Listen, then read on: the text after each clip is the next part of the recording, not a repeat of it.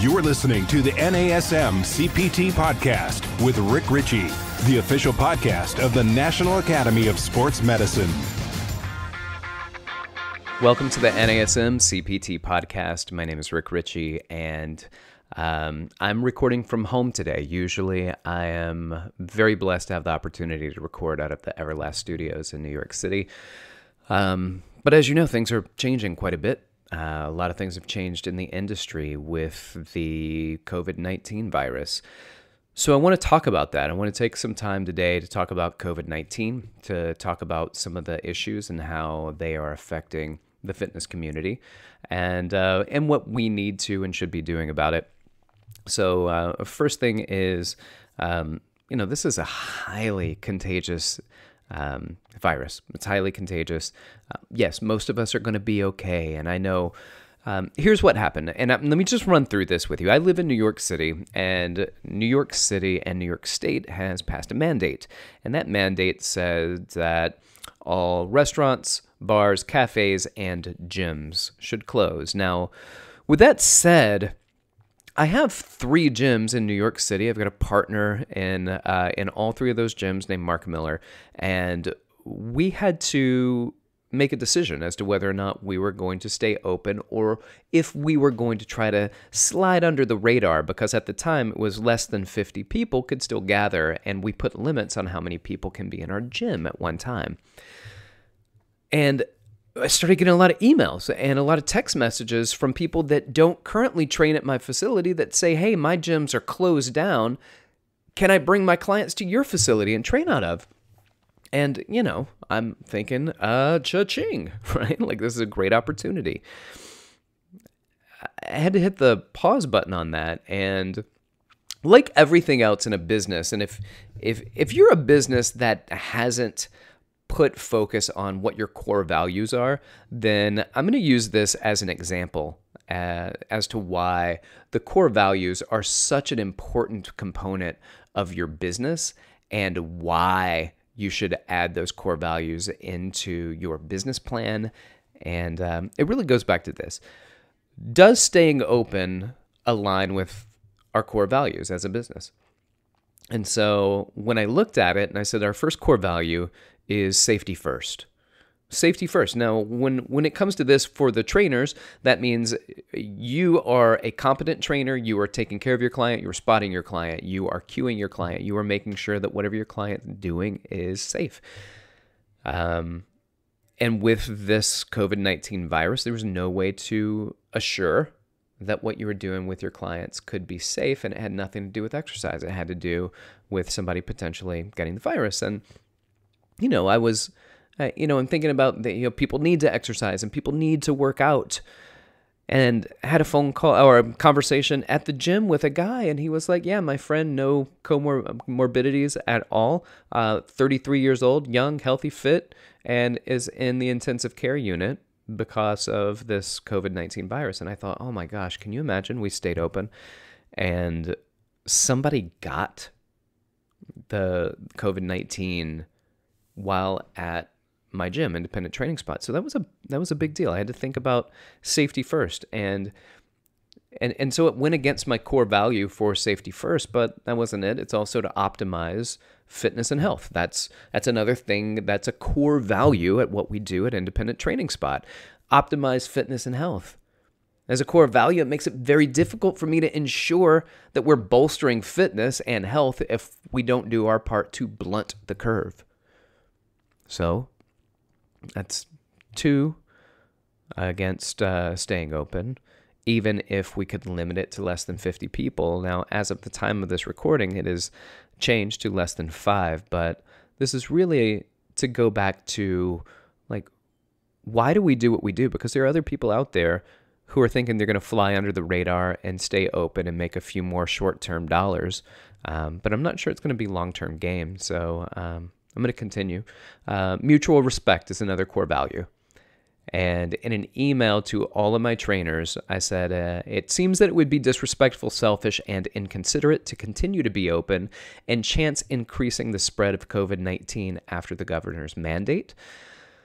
So mutual respect I couldn't stay open. It goes against my core values. Staying open when people are saying, hey, man, I'll give you money. I want to come and I want to train my clients out of your venue. And yet we don't know who's infected and who's not.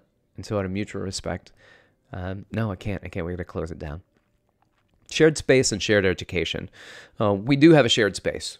And we do share education. It's wonderful to watch trainers train and other trainers look at them and say, hey, can you teach me what you do? Can I share a session with you or split session? So I'll do one with you, you do one with me. I want to learn from you. And this is the moment right now, to educate our clients and other trainers on the importance of blunting the curb and holding off training until greater safety for everyone can be ensured. And right now it cannot be ensured. So, making money is the goal of every business, but what I could not do is go against our core values and stay open. Even if I could fly under the radar, even if nobody would ever know what's going on. But here's the other thing that you got to think about. If you're out there wondering whether or not you're going to continue to stay open after it's been mandated that you close down, I'm going to say this. If it changed. Everything changed with social media, right? So anybody can look to call you out now. They don't care whether or not you stay open. They just want to say something and call you out so they can get the aha, I got you. That's a lot about the society we live in now, is the aha, I got you society. So we have to be careful that we don't put ourselves in that position to be aha got by people who don't care whether or not we're open. But with that said, it shouldn't matter. Because think about this. If you're staying open because you want to make a few more dollars, maybe you get a few sessions in. I don't know if it's worth the long-term issue if people find out that you were open. And, if you happen to be ground zero for some type of outbreak that's continuing, and you find out that one thing that a lot of people had in common, it was your gym, right? So that's scary to think about. You don't want to be in that position. And here's the other thing. Just if you've been mandated to close and you stay open and people get sick while they come to your gym, then you could be both legally and financially responsible for some of those sicknesses that have come about after you've been told to close down. Now, not everybody has been closed. Not everybody, the whole United States gym systems have not been closed down. But it doesn't mean that they won't. And it's very likely that for a couple of weeks, they all will be at some point. So, look, we all got to make money. We're all in trouble. Listen, I got rent to pay. My landlords, they're all going to be asking me for money for each of the locations that I have. It's going to be tough because I don't have it. I'm not going to have it at the end of this month. Didn't make enough in the first half of the month to cover full expenses. And then what about next month? Are we even going to be open next month? Are people still going to have jobs next month? Are the people that had jobs, are they going to keep training next month? Or in the grand scheme of priorities, will personal training fall on the list for a lot of people? And that's a real question. It's a real concern with people. I understand the concern. I know I have another business where we have employees, and we just hired several employees, and we just hired a new general manager. And we're going to try to make sure that all of our management can still get paid throughout however long this crisis is, until we need to furlough and, not pay our employees. And then we have our part-time employees that work hourly. And so what we've done for this week is we've offered them pay for half their hours this week. So hours they didn't work, but we offered them pay for half their hours. And then starting next week, they won't be getting paid for hours that they're not working, but we're just trying to help them out. And we're in a position where we can, for this week, pay a little bit and help out. Is it going to be enough for them? I don't know. I don't know their situation. There's a lot of nervousness going on with a lot of people. And we just have to be as wise as we can be. And a lot of people are going on to online training, which I think is wonderful. Going into online training is wonderful. If you haven't done so, there's a podcast that will be launched either right before this podcast or right after this podcast that I did with Carradine McMahon.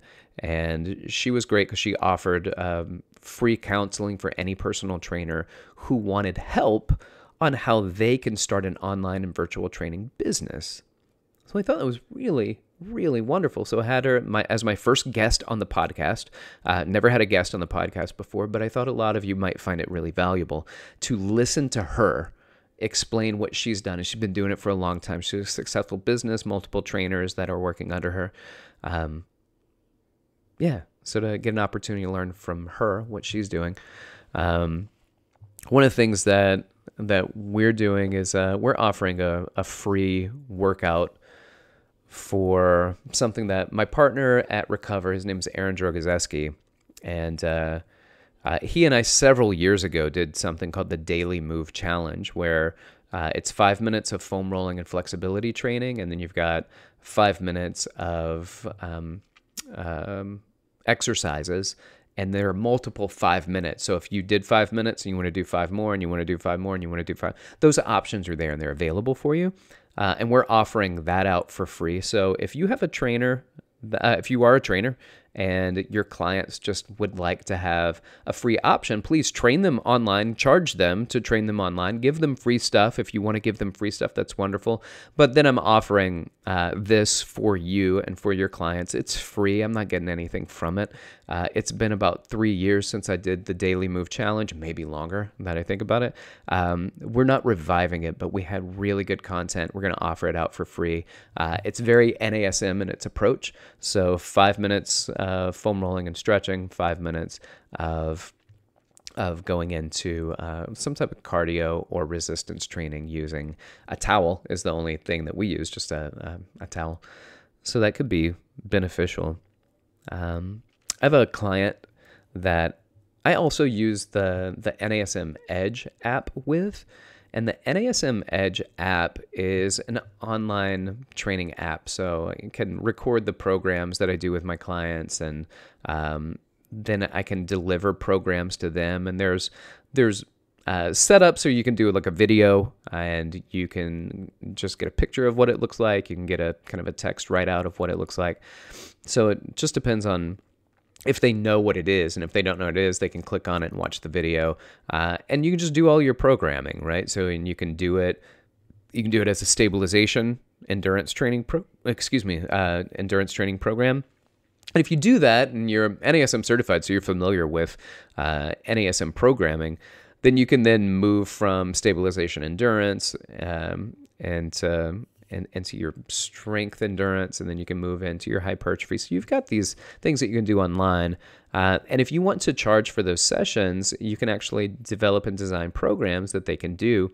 If you want to do it for free, I'm doing it for free with my clients. So they're getting free content from me, and it just is, it's in line based off of the work that we've been doing, right? So we do an overhead squat assessment, and we do several different other assessments, and then I put in the program for them. So here's your foam rolling, here's your stretching, here are your activations, here are your integrations, and then here's your resistance training program, core, balance, plyo, and then resistance training. You put it all in.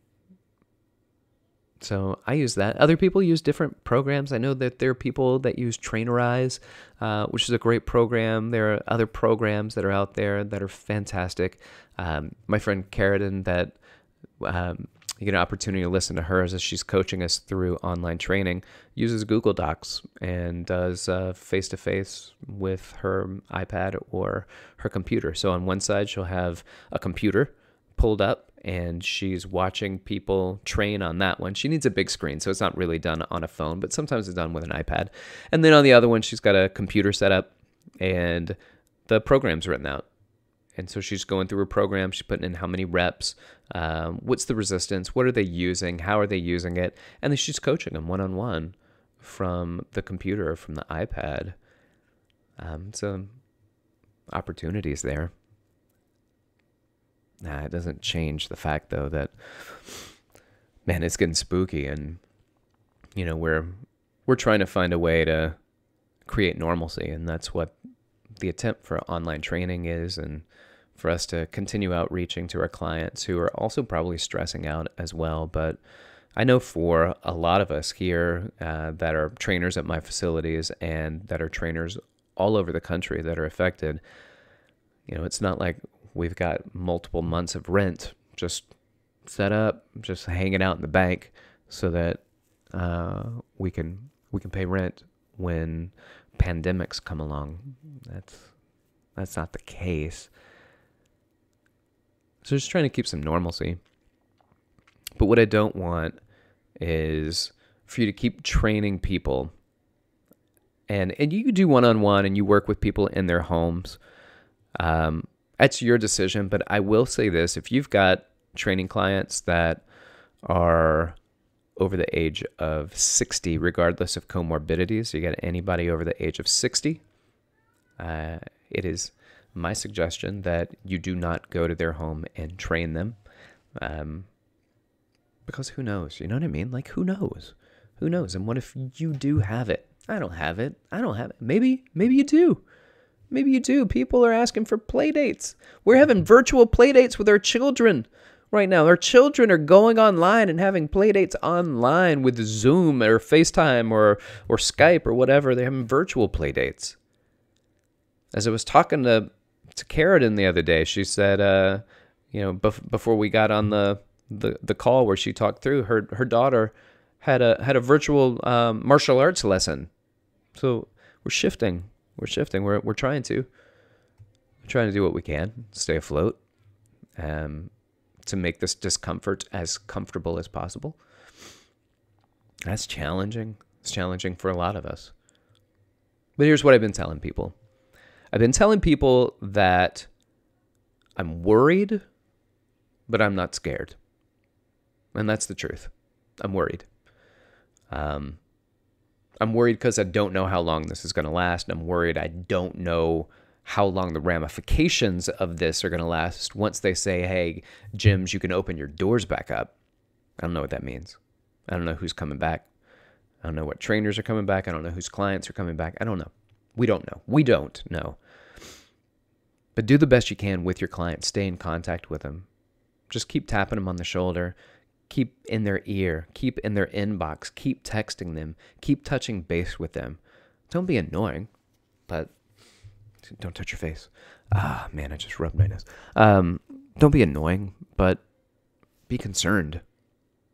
Be concerned about your clients. And if you can train them online and virtually, even if it's for free, do it. If you've got a client, and some people's clients are like, I'll do it for free, and they're like, no. My business partner Mark Miller at Independent Training Spot, they said, I don't want you to give me these for free. I want to pay you. And he said, okay, that's fine. Give me your money. I will take it. I don't know. He's lucky like that, right? But you're making your own decisions right now as to whether or not you're going to shift some business online. But whether or not you go online, make sure that you continue to check in with your clients. If you're thinking about staying open, if you've been requested or if it's been mandated in your state or your municipality that you close, don't think about it.